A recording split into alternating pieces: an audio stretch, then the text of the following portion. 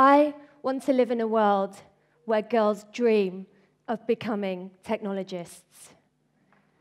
I want to live in a world where girls create technology as well as consume it.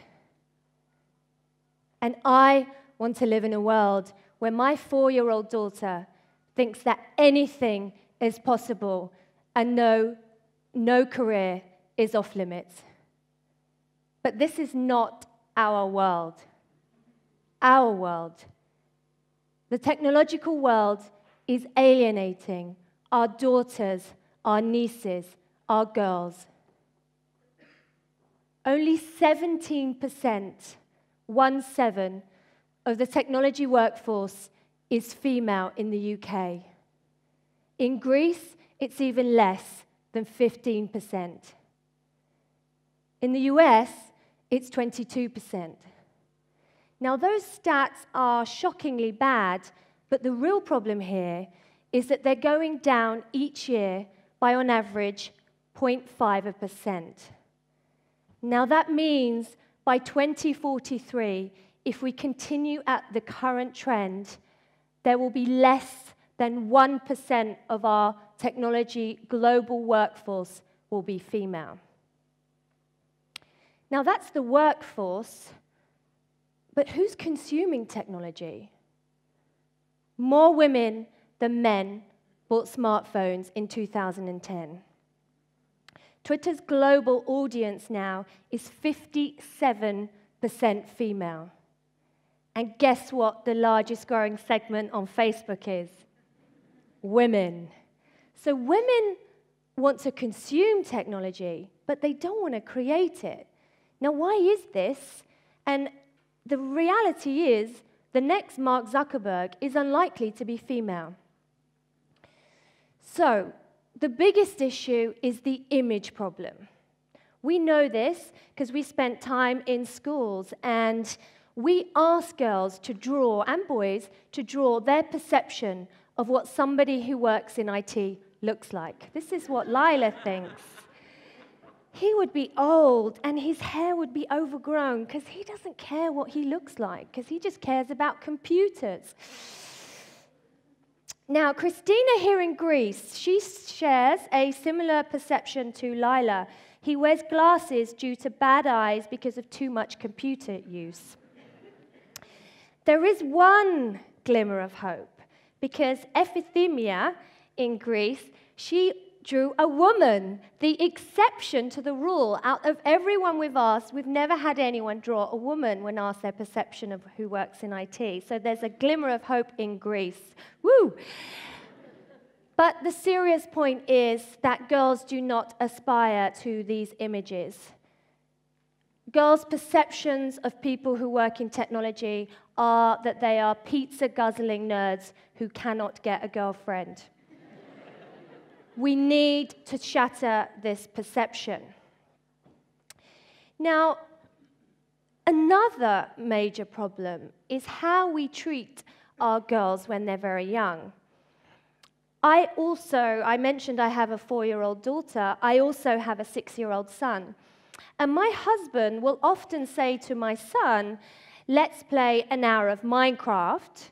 Minecraft is an online game, a bit like Lego, very good at computational thinking and analytical thinking. But he'll say to my daughter, let's go and watch My Little Pony for an hour, which is a cute American animation. So the point is, we are perpetuating these stereotypes when we're not even conscious of it. The stereotype is that boys fix, boys create technology, and girls consume it. We really need to encourage our girls to experiment and tinker with technology if they're going to be our tech pioneers of the future. Not only is it the parental perception, it's the way technology is taught in schools. The curriculum is uninspiring, dated, and dull. Do we really want our girls' first exposure of technology to be a spreadsheet? The real thing we need to do is inspire girls and make it relevant. Some of the things we're doing in the UK are using Raspberry Pis. We are looking at wearable technology, looking at ways to really make technology relevant to girls' lives. Now, compiling spreadsheets was fine when being a secretary was appropriate and one of the few career choices out to women. But we want our women to have all the career choices possible. We really need to revolutionize the way technology is taught in schools. Now, that's 17% that do make it into the tech industry, despite the parental perceptions, despite the image problem, and despite the way it's taught in schools. The 17% of women who get there often feel alienated and isolated when they're there. 40% of women who are in the tech industry leave after 10 years. They describe themselves as lone wolves. It's not that the technology industry doesn't want these women. It's often, when they get into the industry, they're made to feel unwanted. Professor Simon Baron-Cohen in the UK is a gender and psychology expert.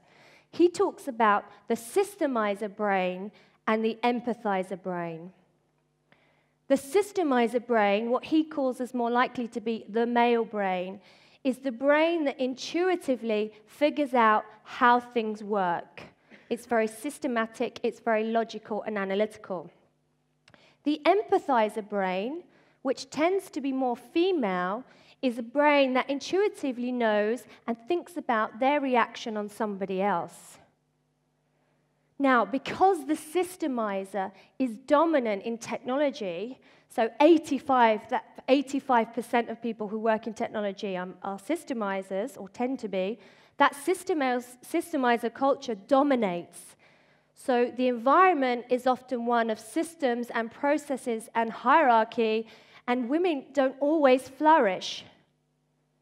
Now, there has never been a more important time, given that 50% of the people using technology that are women, is to get that empathizer, that humanity skills into technology. But what can we do to change things? In my book, Little Miss Geek, I've got a 10-point manifesto, which is all about practical actions that we can do to change things. One idea is what we're doing in the UK is a female hero program, where we are bringing some of the most influential women in technology to the classroom. So girls are inspired by them, and more importantly, girls want to be like these women. Another idea is the mum returner scheme.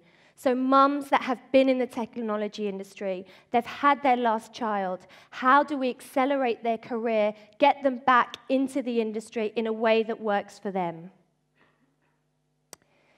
Now, our challenge is big, but it's in our hands. I am asking parents to change the way we encourage girls to create technology as well as consume it.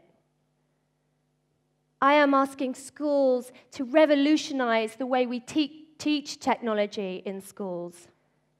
And I am asking companies, commercial business, to put your energy, your resources, and commitment to making sure that the technological world is not dominated by men.